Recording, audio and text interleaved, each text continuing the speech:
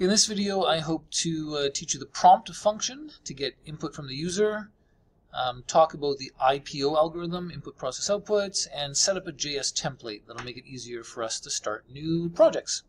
Okay, so again, I'm still in my main.js program here. Let's get rid of this. And yeah, this is actually pretty good here. I'm going to save that. Hello, Mr. Velkamp. And I actually want to show you first in the console here. Remember how I showed you we could do the alert function here and put whatever message we wanted to, hi.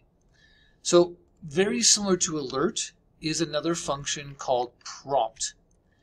And these functions are built-in functions. They're a part of JavaScript, right? They're commands that belong to the JavaScript language. In fact, if I type the word prompt without the parentheses, it shows me that, oh, this F stands for function. It's a function called prompt, and it contains native code, right? Code that comes as part of the JavaScript language, all right?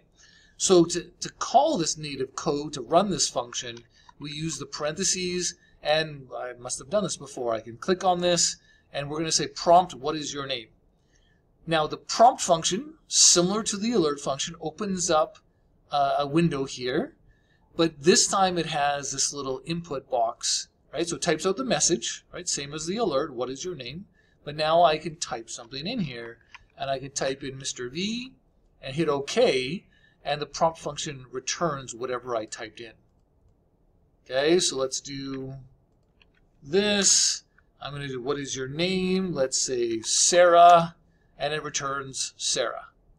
Okay, so this prompt function displays the message just like alert does, but alert, actually you see this undefined here? This is what alert returns. It doesn't return anything, it's undefined, it returns undefined. But the prompt function returns whatever the user types in after they hit that OK button. So, how can we use that? Well, instead of me typing this string in right here, I'm going to use exactly what I typed in the console. Prompt, what is your name? ? Okay, so this prompt function is going to open up that window with the input element box in it.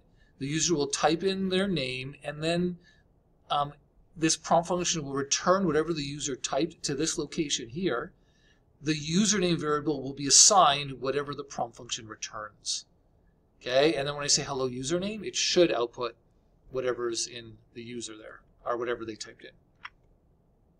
Okay, what is your name? Mr. V. And it says, hello, Mr. V. Awesome. Refresh to run it again. What is your name? George. Hello, George. Right? What's happening here? Whatever the user types in gets saved into this variable, and then I alert hello, whatever is in that variable. So cool. Okay. Let's ask for something else. I did this earlier, time of day, and we'll prompt what time of day is it? ? Okay. Now this is where, and I'm going to change the code a little bit. I'm going to add a comment here. This is my input section. I'm getting input from the user. That's basically what it means, right? Getting data from the user.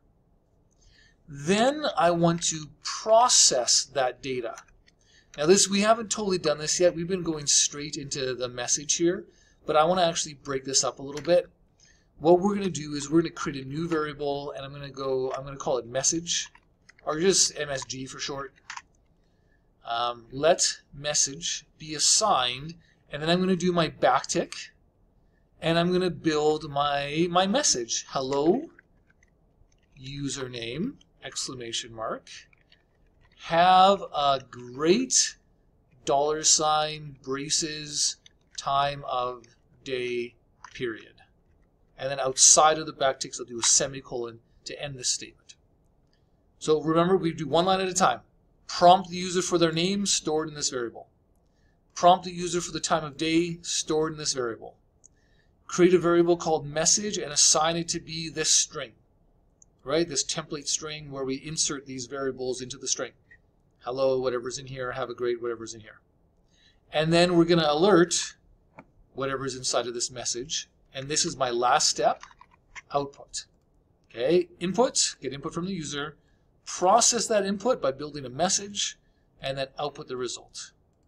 All right, let's save that and hope it works. What is your name? Let's say, what do I want to do? Let's go Maria. What time of day is it? Morning. Hello, Maria. Have a great morning. Awesome. If I run it again, what is your name? Azra. It's afternoon. Hello, Azra. Have a great afternoon. All right, so we're building this input, process, output. Input from the user, process that input into a message, alert the message. Super cool.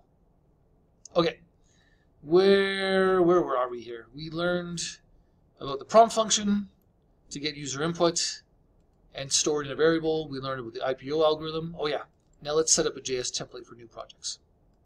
So I don't want to make every program in my Hello World project, right? I've got my Hello World. I'm going to make new projects, and I should have a folder for each project. So what I'm going to suggest we do is let's create a new folder. I'm going to call it JS Template. I'm going to do it all caps so it stands out. JS Template. And I'm going to drag this into the open spot, or right-click on it and say Open with Code. And what happened to my... Oh, I guess it relaunched. Okay, so it relaunched. And I'm going to go through the same steps I did before. Index.html. Okay, cool. New file. Style.css. Okay, new file. Main.js. Okay, go to index.html. Doc type HTML. See, the whole point of this is I already feel silly doing this because I did all of this earlier, and every time I make a new project I have to do this, and I'm just going to say title. We need to link to our style sheet. We need to use our script tag, main.js.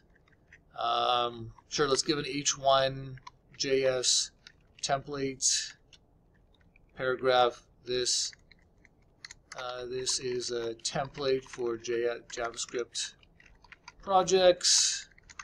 I can type. We'll save that, go to my style sheet, do the same thing with the body, width of 600 pixels, margin auto, and maybe a little top margin to 25 pixels auto. Oh yeah, and then a base font. Let's do Gill Sans this time. You can pick whatever font you want as your base font, or you can just leave it as a default, that's fine too. And maybe in my main.js, I'm going to just say program title, and maybe just do a little console. Oh, I haven't taught you console.log yet. Well, I'm teaching you console.log now. Console.log hi. You'll see what this does in a second. All right, go back to not here. I closed that, so that's done. We need to go live. Open up live server. There it is. Okay. And the reason I did that console.log is because when I open my console, it should say hi. And it gives you this warning, some extension. I don't know, whatever. I don't want to figure it out. Okay, so main.js line 2, it says hi. So the console.log function is generally not that useful for a web page because most people that visit a website don't open the developer tools and look at the console. But it's a nice tool for us that we can write little messages into the console. We can log a message to the console. And it's useful sometimes for testing purposes. But anyway, for now, it's just making sure that my JavaScript ran. Because let's say, for example, maybe in here I typed this wrong. I did made.js. And I save that, and I look at my console. Oh, error, aborted, couldn't find made.js, not found, right? So something went wrong. So I want to make sure that is my JavaScript running properly? Hi, yes it is. Okay. Now the whole point of this is now I'm going to close this. Bye-bye. Close this. And now when I want to make a new project, I can simply copy and paste this folder and rename it and start from there. So I don't want to modify this. right? I want to copy and paste this all the time, so I have a nice starter template to go from. And I will show you that in the next video, because in the next video we'll use this template in order to start a new project. Okay, hope that made sense. Prompt IPO JSTemplate. See you in the next video.